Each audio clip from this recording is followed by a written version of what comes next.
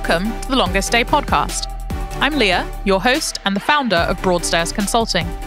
We are an advisory and mediation consultancy bringing clarity, focus, and momentum to organizations by helping leaders find creative solutions that work. We help rebuild relationships and facilitate effective dialogue. We are convinced that people matter and that conversations count, so we started The Longest Day, a series of conversations where we learn from the resilience, determination, and candor of our guests.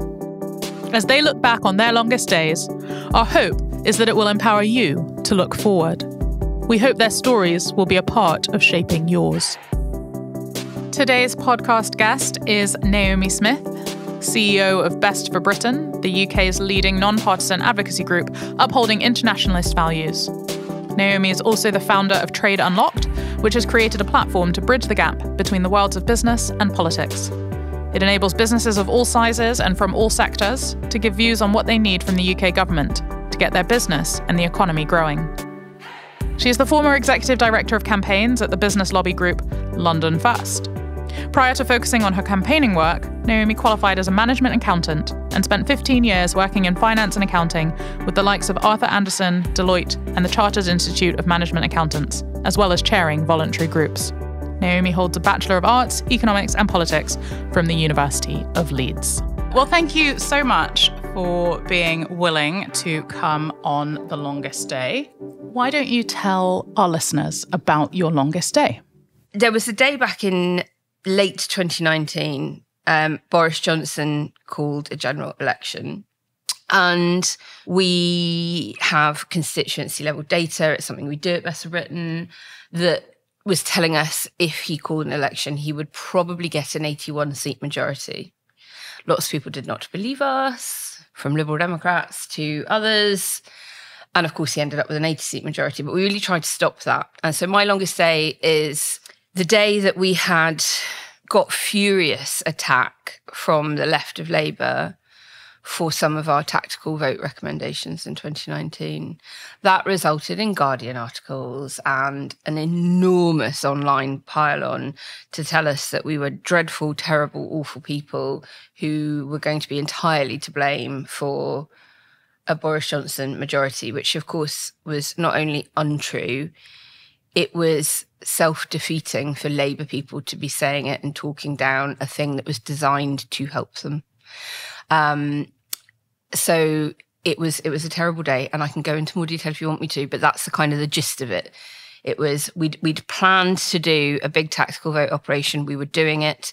We were doing it in order to do our level best to return as few Brexiter Conservative MPs as possible and as many pro-second referendum, pro-European internationalist MPs, including One Nation Conservatives, to the Commons, that would have, resulted, if it had worked perfectly, in many more Labour MPs than was eventually won in terms of seats for them, and how some people in Labour decided to react really badly to it. You mentioned the media, and the media is not renowned for its mercy. How long did the, vitriolic media coverage go on for? So most of the media was supportive. We were lucky in that regard. I mean, when I say most of the media, the right-wing media were not, but they never are, and I'm only doing my job well if they're criticising us. It was certain articles by commentators, so it wasn't sort of editorial decisions, by a few prominent left-wing Guardian commentators who went for it in an article or two, actually. So I think in totality, it was probably about 2 or 3 days of intense media nasty, but 6 weeks of horrible social media from, I would say, hard left, Twitter trolls, and sometimes bots, but mostly sort of staunch, hard left, angry tweeters, and that went on, for the entire campaign, and will even resurrect itself now, 4 years later. How did you deal with that at the time? You go through a really rapid grief cycle. So you sort of are initially, relieved that your thing is even being talked about and great. And this is, all publicity is good publicity. Then into anger, that, this is an injustice and can't they see we're just trying to help them? And we are making hundreds and hundreds of Labour recommendations across the country, far more than any other party is getting. But just because in one seat where the polls were incredibly narrow, incredibly marginal, they decided that they were unhappy with the recommendation that we'd gone with. And we changed the recommendation, actually, in their favour when we got a new poll back in just before polling day. So you get this anger of like, for goodness sake, if you criticise this thing to this extent, you're hurting yourselves, because what you're trying to do is discredit the tool, and the tool is designed specifically, and you can see that given the many, many hundreds of recommendations we're making for Labour, far more than any other party, to shoot yourselves in the foot, because we had 45 million people use our tactical voting tool. One constituency got over 100,000 unique postcode lookups before the election. So you go from the the anger then into depression. You're then really sad. You're sort of very self-reflective and like, we didn't have the time to do enough stakeholder management before we launched this thing.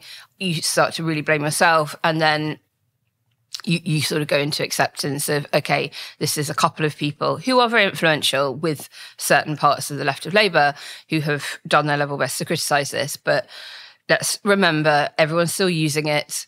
Most of the media are very supportive of it. Our donors are very happy with it. Our supporter base, the people who are so critical to our operations, are happy and eulogising about it and using it and telling other people to use it.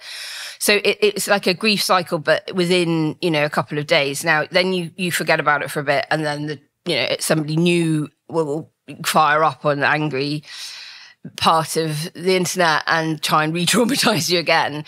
Were you able at all to empathise with where the, let's call them far left, were coming from? Yes, because I feel politics. It's in your blood or it isn't. What do I mean by that? I mean that when I wasn't working full-time in politics, for listeners that don't know, I'm a recovering accountant. I spent most of my career in accounting and finance. But I was a political junkie, and junkies have to get their fix. So when you're doing a 9 to 5, or, whoever does a 9 to 5 these days, I was working far more hours than that, but I would then have to get my fix in the evenings and weekends campaigning. What do I mean by feeling it? The impotent fury when you have such strong values and convictions and a belief in how things could be done for the better of society, but you have very few levers of control over that.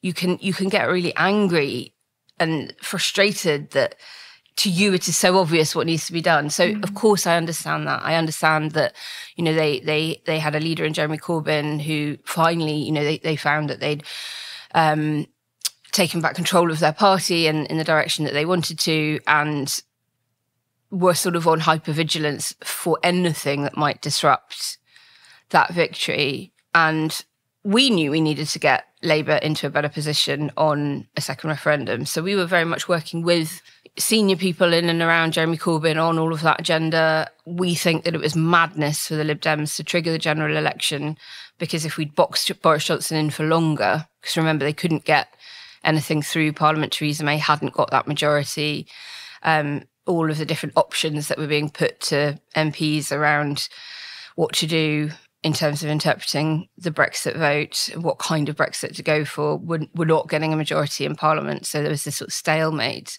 And we knew if we boxed him in for long enough, and really not much longer, we had the numbers to get the Labour Parliamentary Party into a majority position in favour of a second referendum. So yes, I had empathy for that, we know what we're doing, leave us alone, why are you interfering? I do understand that, but ultimately it was only ever going to hurt them. And that they couldn't see that made me as frustrated with them as I'm sure they were with me. I can see that. What do you think you learned about yourself in that frustration of no one's listening and here's the information, here's the data. Yeah. So Aristotle says the power of persuasion, I think, is ethos, pathos, and logos, right? So as a recovering accountant, one might correctly assume that logos is like my default. Like, this is logical. Here is the data. I am showing you evidence. Why can you not understand? So I probably learned even more acutely that is my default. And that ethos and shared values were definitely there with most of the people that we were trying to persuade to vote in a certain way. But perhaps the pathos was where I needed to focus my attention a bit more and just have more empathy with where they might be coming from. Now, that is tricky in an environment where you have multiple stakeholders with very different views and values and sets of desired outcomes. So it is disingenuous to try and be empathetic to all of those because they conflict at times. But yeah, my key learning was no one's ever going to worry about whether you've got the logic right on this. It's how you've made them feel. So I now try to come at things a little bit more soft powery. Is that a kind of word that makes any kind of sense, Leah? We'll take soft power. For those who don't know, maybe you can tell us a little bit about Best for Britain. Yeah, happy to. So our mission is to fix the problems Britain faces after Brexit. Our previous mission from 2017, when we were set up, until Boris Johnson did then go ahead and get that 80-seat majority, was to stop Brexit by any democratic means. So either through another vote or a general election that would have returned a more pro-European government. So what are we? We are both a think tank and a campaign, and I'm sort of quite proud of that. People say, oh, I'm not really sure, are you a think tank? Are you a sort of megaphone campaign? And the honest answer is that we're both. So how are we doing that? How are we trying to fix the problems Britain faces after Brexit? Well, we sort of have an insider and an outsider strategy like many organisations do. And the insider one being the lobbying efforts, the working with cross-party parliamentarians to come up with policy solutions that will make trade easier for exporters and importers, for attracting foreign direct investment into Britain, for plugging the skills gap that we've got across multiple sectors in the economy. So we do a lot of heavy policy work, taking evidence from businesses, experts, trade experts, academics all over the country, in Europe as well, to land on cross-sectoral policy recommendations that whether you're in fishing, farming, finance, fintech, pharmaceuticals, you agree would be a good thing for the current government or future government to do, that stops short of renegotiating the whole Brexit deal, which Europe isn't offering, and our government and opposition parties aren't really pushing for either. So it's very pragmatic, very practical solutions of how can we make things better? How can we ease friction at the border? How can we help reduce the red tape and the cost to the consumer? Let's not forget. So that's kind of like the insider strategy, working really closely with lots of cross-party parliamentarians to develop policy that can be put in opposition party manifestos or adopted by government itself. So for instance, the government has rejoined Horizon, which was something we left when we negotiated a really bad Brexit deal. And we've now rejoined, much to the relief of scientists and innovators in universities in the UK. And then the outsider strategy is working with the country.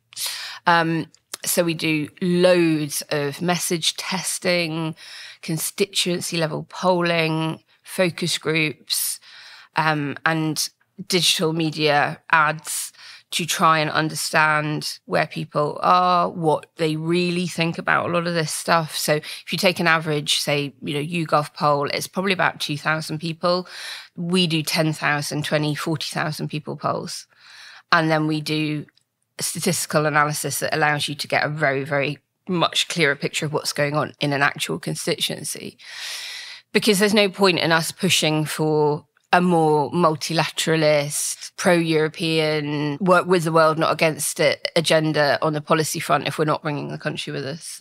So we do a lot to try and make sure that, Jane from Nuneaton, who might be a single parent mum, whose weekly shop now runs out on a Wednesday rather than a Friday, understands why that issue that hurts her and her family so much is connected to the political system, to the decisions that often Oxbridge-Etonian guys are making, or Wycomists, or whatever you're meant to call somebody that went to Winchester, are making on their behalf. And, it's really hard to understand why trade policy would affect the price of something on the Lidl shelf, but it does. And so we do a lot of very human story focused campaigning to try and, give people who have no time to get their heads around this stuff, because most, we have real poverty and we have time poverty in this country. They don't have time to sit and read all this stuff. So we try and make it digestible, easy for them to understand. And because we've got great data about where people are, we can target quite effectively, and we get great kind of conversion metrics on our social media of those people clicking through because it's resonated with them and then signing up, and then we can bring them into our wheelhouse, send them more information, get them writing to their MP. If you or I write to our MP, the MP's like, oh, not her again. My local MPs definitely think that. Whereas if Jane from Nuneaton, who's never written to her MP, suddenly does, or writes to the local paper, or calls into the local radio station, a drive time show, all things that we, run campaigns to get people to do, the MP is far more likely to take notice. Are you feeling stuck? Has conflict got you down? Have you considered mediation? Mediation is a confidential and flexible way to resolve conflicts. 86% of all mediations end in a solution, saving time, money, and stress for all involved. Thanet Mediation Centre, a Broadstairs consulting initiative, offers mediation services to individuals and organisations in Thanet, Kent, and further afield. For more information or advice, email us at info@broadstairsconsulting.com. We are here to help you move forwards. You mentioned earlier that you're expecting similarly extreme views in the upcoming general election. How do you think your longest day has equipped you to sit in the increasing polarisation of our society? It's equipped me in the sense of, let's get ahead. Let's plan further out many different scenarios. So because we live in this ridiculous system in the UK, listeners, only the UK and Belarus use first past the post as their voting system to elect a national government. And when the timing of the election is entirely at the mercy of the Prime Minister, we don't know when it's going to be. There are all sorts of rumours constantly about when it might be, and speculation. And people saying, no, I have it on very good authority from senior Conservatives that it will be in May. And then other people saying, I have it on even better authority that they're going to go right to the bitter end. It'll be January 25, So it's hard to plan in that environment. But what we've now got is not just our general election plan in a drawer that we can crack open once the gun is fired. Multiple, lots of different scenarios of what if it's then, what if it's this, blah, blah, blah. So we're more prepared, and that I think is helpful. I think in 2019 we felt we needed to be out early with all of our tactical vote recommendations because of Google, because search engine optimization is incredibly important. So when people type, where do I vote? How do I vote? Who should I vote for? I don't like my MP, who should I vote for? Any of those sorts of search terms, the people that are running the sites that have had the most traffic will be at the top of that. So we wanted to make sure that we were at the top because we knew we had great data, that we weren't basing our tactical vote recommendations based on the previous election. We were basing them on what is happening on the ground now in that constituency, because so much changes between elections and far more between 2019 and 2024 election than would have been between 2017 and 2019, not simply because it's been such a longer period of time, but because we've had the pandemic, people have left where they lived and now live and work very differently. So we've had demographic churn. You felt the impact of Brexit in terms of the types of people who live in certain areas. We've had major shift in London in particular. I think there's been reported like up to 1 million Europeans have left the capital and things like that. So all sorts of things have changed, and all of the party leaders have changed, and the constituencies have changed. So you've had something called boundary changes, which means that your constituency name is different, where you might have to go to vote is different. So I think what we will do this time is, instead of trying to be first out and top of the SEO, we're going to hang back, poll as late as possible, but still in time for people who do postal vote a couple of weeks before polling day, before we release what our recommendations are going to be. And that allows us in that poll to pick up something called the squeeze. So forgive me if I'm teaching grandmothers to suck eggs, but once an election is called, the parties squeeze each other's votes. So, for instance, in a Labour Conservative marginal seat, Labour will be trying to squeeze any Green and Lib Dem vote down to almost nothing by saying, look, they can't win here. If you want to get rid of the Conservatives, you have to vote for us. Similarly, in a Lib Con seat, they'll be squeezing the Labour vote. So what we have to try and do when we're doing constituency level recommendations is wait for some of the impact of that squeeze to start, then poll, then say, right, who's really in second place here, or who's really going to be at most threat from a Conservative winning, in order to give them the recommendation. So that is kind of the aim, and how we've learned from last time about what to try and avoid. Are you expecting a similar backlash in respect of tactical voting? Not maybe from the same quarters. So I think the right will be much more aggressive about it this time. Last time and the time before, you had let's call them the Faragista, because whether it's UKIP, Brexit Party, or now Reform UK, because, he keeps reinventing himself under different umbrellas. Most notably the I'm a Celebrity umbrella. Indeed. Boycott it. Bad ITV. Naughty. Against your values. Shouldn't have had him on. They stood candidates down in 2017 and 2019 to help the Conservatives out. They were like, we're not going to stand anyone down. We're not. And then right at the last minute, Farage pulled out hundreds of candidates, in the knowledge that most Brexit Party voters without a Brexit Party candidate to back would flip to the Conservatives. And our data shows about 75% transfer occurs when the more right-wing party pulls out in favour of the very right-wing party that we now have in the Conservatives. Now, we don't know this time. There's a lot of noise from Richard Tice, who is the technical leader of Reform UK, and Farage and friends, that they are going to stand as many candidates as possible, and they won't be standing down this time, even if it delivers a Labour government. So I think we're going to assume that they will pull them out, because we have to assume on the basis of a worst-case scenario. But I think we'll feel far more anger and wrath from the right and the far right than we will from the left this time. And you will also get people saying, no, my tactical vote site's better than your tactical vote site. And that, won't be the sort of same level of anger, but it's kind of noise and competition and distraction that perhaps you don't need. We will base ours on incredibly good data. So, that me back to my Logos, wanting to make sure as evidence-led as possible with our recommendations.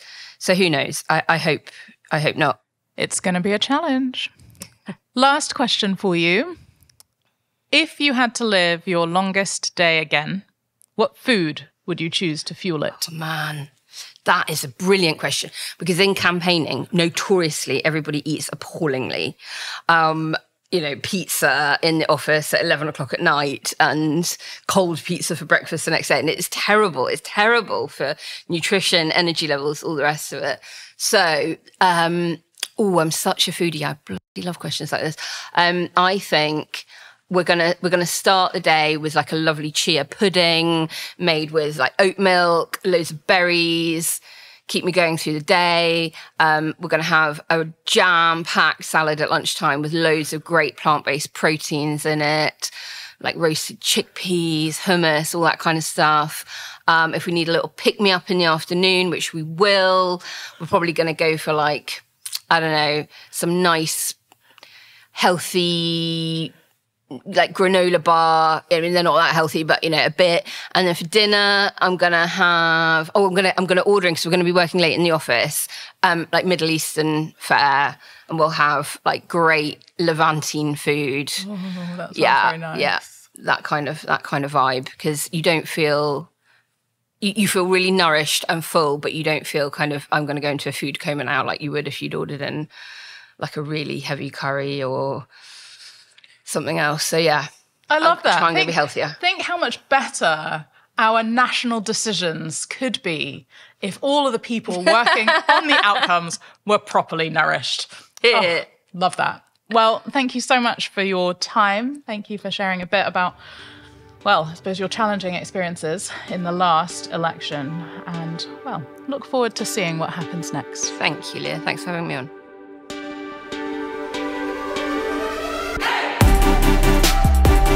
You've been listening to a Broadstairs Consulting Limited podcast. We hope you've enjoyed this episode. Tune in soon to hear the next instalment of The Longest Day. Copyright 2023. Production copyright Broadstairs Consulting Limited. All rights reserved.